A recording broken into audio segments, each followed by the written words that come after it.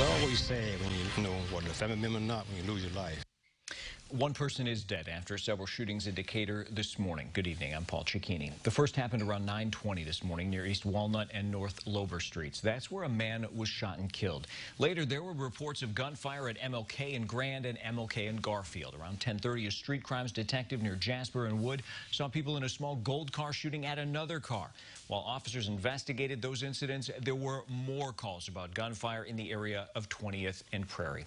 WCIA 3's Jamie Mays is live in the newsroom tonight. So, Jamie, did people you spoke to say they saw any of this happening? All right, Paul, many of the people that I spoke to said they didn't hear the gunshots, they didn't see anything, but they're still saddened by the reports of violence in their neighborhoods.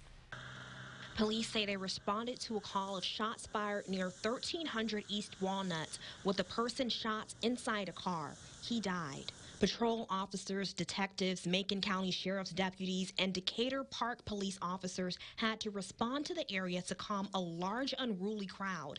As they were responding to that call, they got a report of shots fired at MLK and Grand and MLK and Garfield. After that, 2 people went to the hospital with non-life-threatening gunshot wounds. Police say neither of them would cooperate with the investigation. At the hospital, a large crowd formed which broke out into fights. Police had to respond to that. Later, a street crimes detective saw people in a gold car shooting at another car near Jasper and Wood Streets. The car left the scene going over 90 miles per hour. Shortly after, a woman who was shot during that incident went to the hospital with a non-life-threatening gunshot wound to her leg.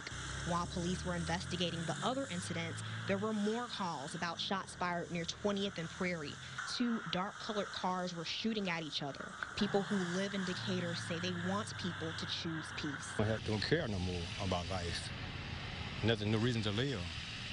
And the young people know they like their no role model. That's the main problem right there. Police say they are still investigating. They want anyone with information to contact them. And that's not the only shooting that happened near East Walnut and North Lover Streets this year. Last month, a 17-year-old was shot in the leg near that same intersection. Live in the newsroom, Jamie Mays, WCIA 3, your local news leader. All right, Jamie, thanks.